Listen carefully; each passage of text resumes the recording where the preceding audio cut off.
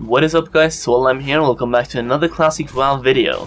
Today's video is top 10 gold farms you can do while leveling, or how to farm gold for the level 40/level 60 mounts. In this video we'll take a look at a couple different farms you can do while leveling so you can afford the level 40 mount and the level 60 mount once you hit level 40 and level 60, so you don't have to be stuck at level 50 without a mount. I will try to give as many good options as possible, so if one farm is crowded you have a couple other options that you can go for. Some of the farms are pretty close to questing areas, some might even be part of a quest, so you should always expect some competition.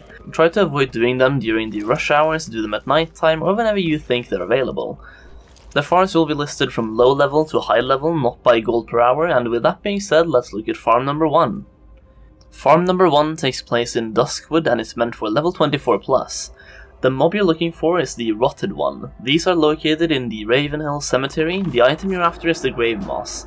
This is actually a herbalism item, so naturally bringing herbalism will increase your gold per hour, as you might find some Grave Moss plus some other herbs while you farm. When you kill the Rotted One, it spawns 2 flesh-eating worms which has 1 HP each, so just use any low mana usage AoE spell and kill them. These worms are the mob that actually drop the Grave Moss, and these worms can drop 2 to 4 Grave Moss each, and Grave Moss is used by alchemists to make Shadow Oil and Shadow Protection Potion. Shadow Oil can be further used by tailors and leatherworkers and blacksmiths in various crafts, and the average price of Grave Moss on the auction house is usually 30 to 60 silver each, depending on supply and demand. You will also loot a lot of linen cloth and wool cloth from the Rotted Ones, which can be sold on the auction house or trade chat to tailors looking to level up the profession. You will also get a lot of level 10 to 14 potions, which you can actually sell to level 19 twinks, or just people leveling. Feel free to kill any other mob in this area as well, as they can drop level 19 twink items like Feet of the Lynx. Farm number 2 takes place in Stone Talon Mountains, and it's also meant for level 24+. The mob you're looking for is the Burning Ravager and the Burning Destroyer, and the main item you're looking for is the Elemental Fire, which is a rare ingredient used in crafts like Fire Protection Potion, Cloak of Fire, Robe of Power and a lot more. It's probably most needed for Fire Protection Potions though, and usually has a pretty high demand. The price for these can go as far as 1 to 5 gold each, depending on supply and demand. Elemental Fire has a 5% chance to drop from these mobs, but there isn't really any other drops that helps you get a sustainable gold per hour in this farm. If you want a more safe farm, kill a couple of harpies nearby for some cloth that you can sell on the auction house or in trade chat to get some consistent gold per hour. The overall mob density in this farm is pretty good, so you should be able to get some pretty good experience, and you should always have some mobs available to kill. However, most of these mobs will be harpies, not elementals, making it less effective for gold farming. Farm number 3 is in the Wetlands, and it's for level 25+. You're looking for Crimson Whelps and Flame Snorting Whelps, and the main item you're looking for is the Crimson Whelpling Pet, which usually sells for roughly 50 gold on most private servers. Remember, this is usually bought by collectors, role players, or people who just have a lot of gold. Point is, this isn't something people will buy while leveling or when they first reach 60, since their main priorities will be spells, mounts, and professions, and gear probably, and a lot more. But once we're a month or 2 into Classic, pets like this might start to sell. It might even sell before that, but it'll be more difficult to sell for sure. When it comes to farming, there's a lot of whelps you can farm, so you can constantly keep on killing them. Skinning will increase your gold per hour, especially if you're a hunter or a warlock and you can send your pet to kill a second whelp while you skin another. Farm number 4 takes place in the Swamp of Sorrows, and it's meant for level 35+. You're looking for Dream Whelps and Adolescent Whelps. Here there's several items to look out for. The most expensive one is the Tiny Emerald Whelpling, which has a 0.08% drop chance from the Dream Whelps only. However, the item that is going to make the most of your gold per hour is the Small Flame Sack. This item is used in a couple of crafts, but it is mainly used to make the Fire Protection Potions, which will sell for quite a bit. You can either make the potions yourself or simply sell the Small Flame Sack on the auction house, and alchemists will buy it. Like the other whelp farms, bringing skinning will increase your gold per hour, of course. If you're level 50+ farming this, it is worth noting that you will most likely kill mobs faster than they respawn, and there is also a cave right next to where you kill these whelps, and in this cave you have an NPC that gives you a quest item, plus there's a chest spawn. This chest can give everything and nothing, but it's worth checking, in case you get a recipe, pattern, green item or a blue item, and you can get some potions and materials as well. Farm number 5 is in the Stranglethorn Vale and is meant for level 37+. You're looking for Venture Co shredders, and the main item you're looking for is the fused wiring. This is used for a lot of engineering items, and it's pretty much the only sustainable farm for this item. The price for this is usually 5 to 10 gold each on the auction house, but obviously it depends on the supply and demand. There are only 3 spawns for these shredders, so when you've killed all 3, you want to kill random goblins until they start spawning again. This way you get some silk cloth, mage weave cloth, stranglethorn pages, random greens, random blues, and all of this helps to increase your gold per hour. Farm number 6 takes place in the Arathi Highlands and is meant for level 38+.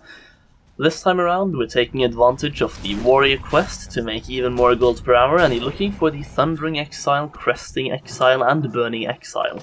These have a 50% chance of dropping items called Thundering Charm, Cresting Charm and Burning Charm, which are used in the Essence of Exile quest, which is part of the Warrior Whirlwind Axe Chain quest. Warriors get this quest at level 30, and a lot of people buy them on the auction house instead of farming them. Along with these charms, these elementals also drop their elemental element. For example, the Burning Exile also has a chance of dropping in the elemental fire, making this a really good, but also very popular farm. The elemental air and elemental water sells for roughly 10 to 20 silver each, so if the fire elemental spot is too crowded, you should consider farming the water or air elemental instead, even though they technically give less gold per hour, because if the fire elemental spot is too crowded, you might end up having more downtime than kill time anyway, affecting your kills per hour in a negative way. So in other words, during peak times, farm water or air elementals, and during sleep hours or less played times, farm fire elementals. Or you can just rush to level 38 before anyone else and farm whatever you want until the spots get contested. The Cresting Exiles also drop a lot of enchanted water, which is a mana drink that requires a level of 25. This is good if you're a mana user and you need to regain mana while waiting for mob spawns, so you can also sell them to friends, guildies, auction house, trade chat, or send them to an alt. This is perfect for anyone who uses mana as a resource, and if they're not a mage. Another good thing is this mana drink is pretty close to your level, so the mana drink is actually pretty decent.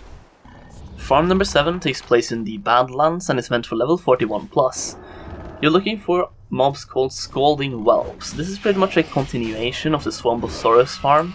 If you farm that one while leveling, once you out-level that farm, you can start doing this farm as you will be around this level.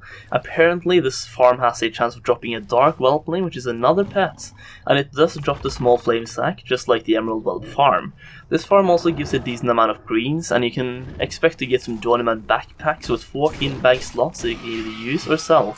I would recommend using them for more bag space first, and then sell them when you have enough. This is a really good farm, and if you farm only these mobs for a whole level, you should be looking at around 100 gold with skinning. You might get lucky and get an epic drop, which may yield even more gold per hour. Skinning is pretty much needed for this farm, as it will make for roughly 40% of your steady gold per hour through heavy and thick leather. That 40% of your gold per hour is by vendoring these stacks of leather. Depending on supply versus demand, it might even be worth putting some stacks up on the auction house to earn even more gold. Farm number 8 is in Tanaris and is for level 45+. The mob you're looking for is called the Steeljaw Snapper. They are pretty much the turtles along the east coast.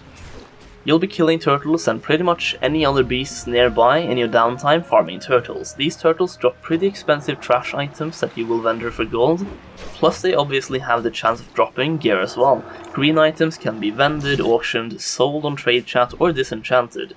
You also have the chance of getting blue items, most notably the Cassandra's Grace, a cloth headpiece that increases healing done by spells and effects by up to 44, which will be an item that healers struggling to keep people alive might be on the lookout for. It is worth mentioning that having skinning will drastically increase your gold per hour in this farm, but it is not required. I think this is a really good farm because there is pretty much always a turtle alive around this location that you can kill, and the distance to the closest vendor is not very far.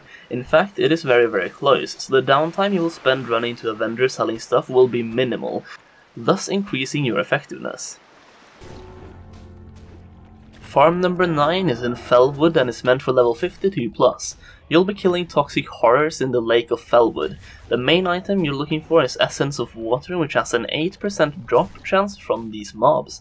You will also get Elemental Water, Globe of Water, and Core of Elements, all of which can be sold on the auction house for a decent profit. You will also get a lot of Enchanted Water, which is the mana drink I talked about earlier. But the main item that will make for most of your gold per hour is the Essence of Water, as previously stated. This item is used in many crafts like the Glacial Vest and Alchemist's Stone, but the main craft is Robe of the Archmage, which is a mage item that is best in slot for a long time and is wanted by most mages. It is also used in the Hide of the Wild craft, which is a cloak wanted by every healer. Another reason why Essence of Water is constantly needed is because it's used in enchants like Mana Regen on Bracers, Frost Power in Gloves, and Healing Power, Spell Power, and Icy Chill weapon enchants. Farm number 10, and the last one for today, takes place in Winterspring and is meant for level 54+. You will be killing mobs like Winterfall Pathfinders, Winterfall Shamans, and etc., pretty much Winterfall Furbolgs. You're looking for a wide variety of items, but the most notable one is the Winterfall Firewater, which increases your melee attack power by 35 and increases your size. This is used by pretty much anyone, levelers, PvPers, PvEers, raiders, roleplayers, you name it. These mobs have a wide variety when it comes to loot, and you will find a lot of green items, even Librams, and blue items like the Ace through 8 of Warlord's set. Another item that may drop here is the Traveler's Backpack, a 16 slot bag you can sell for some nice profit. Other items you will get are Rune Cloth, Mage Cloth, Aquamarines, Star Rubies, Major Healing Potions, Superior Mana Potions, and Journeyman Backpacks, the 14 slot bag. You can also get blue items or blue gear that you can sell on the auction house, and the occasional very rare epic item. Another item that you will get that is somewhat expensive on the auction house is the Winterfall Echo. Winterfall Echo can be turned in for something called the Juju Power, which increases your strength by 30 for 30 minutes, so it will be a pretty high demand item. Okay, there it is, 10 farms that you can use to farm gold while leveling, so you can easily afford that level 40 and level 60 mount. These farms also work when you're at max level, so go ahead and farm some gold. I did not mention any gold per hour because it's very difficult to say exactly how much each item will be worth on Classic, and even though private servers might be a decent source, you can never be 100% sure the prices will be the same. It all depends on supply and demand. Prices will also go up as more gold gets introduced to the game, either by people vendoring stuff, questing, or leveling. Point is, it will probably not net you that much gold in the beginning, but more after a while. It's still good to farm though, since you can farm both steady gold by vendoring stuff, you get experience at the same time, and you can get some pretty lucrative items in form of actual gear or pets that you can sell later on. So they're all good if you ask me. I will make a ton of gold making guides once Classic actually goes live, where I'll include gold per hour, gold per item, and so on, so if you want to know exactly how much to make, feel free to return to the channel after Classic is launched.